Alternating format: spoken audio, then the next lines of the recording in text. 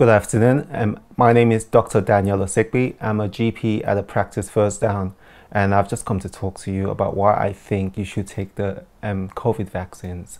I've had the COVID vaccines myself, and I didn't have any problems with it. I think the COVID vaccine is probably our best shot at the moment of getting in control of the situation we're in. We're currently in a pandemic, and we need to protect ourselves and protect our loved ones. And the recent evidence shows that even more than we thought before, that the COVID vaccines actually protect us to a greater extent than we initially thought it would, from hospitalization and from deaths.